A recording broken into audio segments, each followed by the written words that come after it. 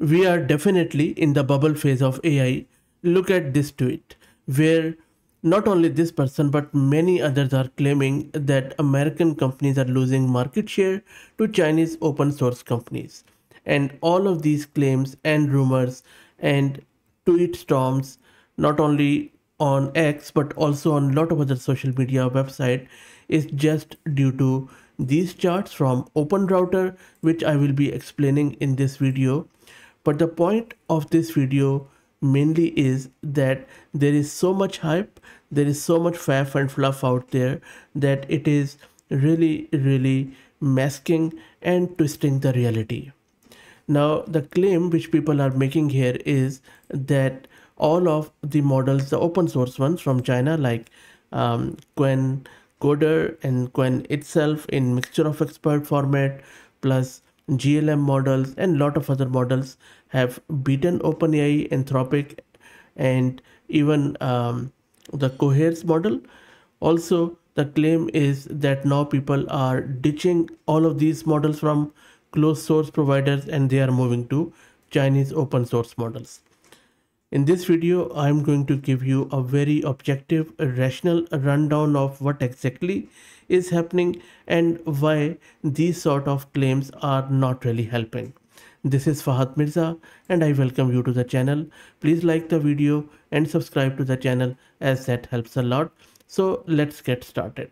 As I said, there has been this recent buzz online about a perceived shift in coding model usage, particularly suggesting that Google, Anthropic, and OpenAI, all of them are losing ground to Qwen's latest coding model. Now, we all know that Qwen3 coder, which we already have covered on the channel a lot from various angles, and it is definitely one of the best coding models out there in open weight open source, and you can check out the ranking anywhere.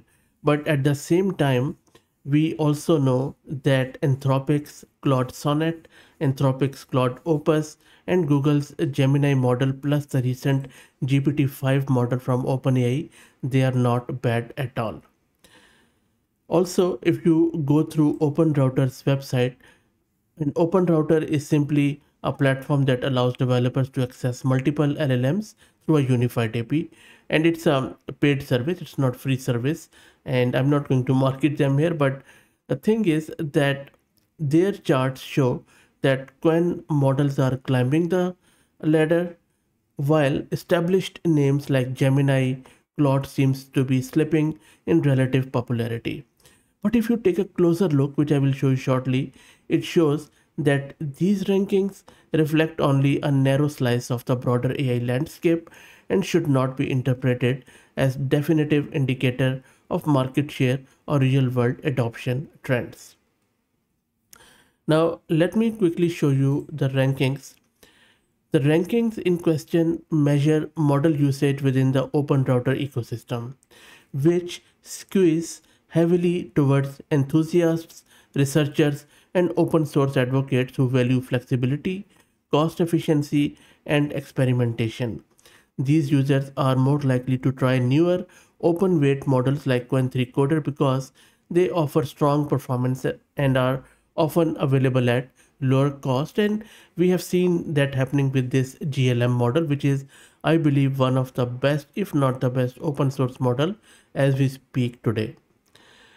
Now, most of the professional developers and enterprises still rely on official APIs from providers like, I would, without fear say OpenAI, Google, and Anthropic. Maybe OpenAI is way ahead of all of these API based providers too. Now, the models like GPT-5, Gemini 2.5 Pro, and Claude Opus and Sonnet are consumed directly from their website, often integrated into production workflows, IDEs, and enterprise-grade tooling like Copilots, Cursor, and there are heaps of them, which we already have covered on the channel. Now, this distinction is very critical. While these websites like OpenRouter, and there are hundreds of others too, they provide convenience and variety, it represents a fraction of total LLM usage. especially for high stakes or large scale applications. For example, take Cursor, which is a very popular AI powered code editor. It reportedly spends at a rate equivalent to over $1 billion annually on the Claude API alone. That is a usage that would not appear in OpenRouter metrics at all. Similarly, Google's Vertex AI offers a feature like Dynamic Shared Quota or DSQ, which allows pay as you go access to powerful models like Gemini 2.5 Pro and Gemini Flash without predefined rate limits, dynamically allocating resources based on real time availability. Now, the rise of Qwen3 coder, which as I said we have covered already, on OpenRouter can be attributed to several factors beyond pure performance. First, it benefits from aggressive free tier offering, especially in international regions via OpenRouter and in China via Model Scope, which encourages trial and frequent usage. Second, as an open weight model, it appeals to users who want transparency, local deployment options, or freedom from vendor lock-in. Some users even run quantized versions of Qwen or other models locally using frameworks like llama.cpp, VLLM, Olama, LM Studio, further decoupling from cloud-based APIs altogether. This growing capability of open source models to match or approach the performance of closed source leaders reflects a broader trend. The gap between proprietary and open model is narrowing, making open alternatives increasingly viable for coding tasks. Now, let's have a very quick look at these charts because this is the source of all of this thing which we are looking at out there. So this ranking, it shows the overall top coding models on OpenRouter.